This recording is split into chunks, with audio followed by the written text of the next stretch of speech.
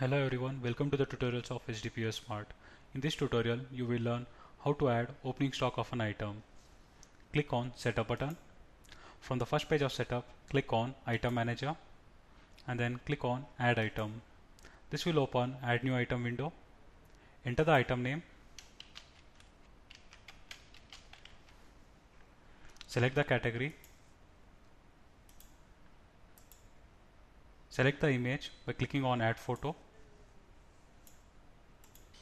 And then click on Add Opening Stock, which will open Add Opening Stock window where it will display the item name, barcode. Select the business location. Enter the quantity that you want to add as opening stock. Click on the go down field to select the go down. Click on the three dotted button. Select the go down and click on OK button. Click on OK button. In pricing section, enter the last purchase unit price. Enter the sales price. Enter the MRP and then click on Create button. The item has been created. Now click on Stock Manager.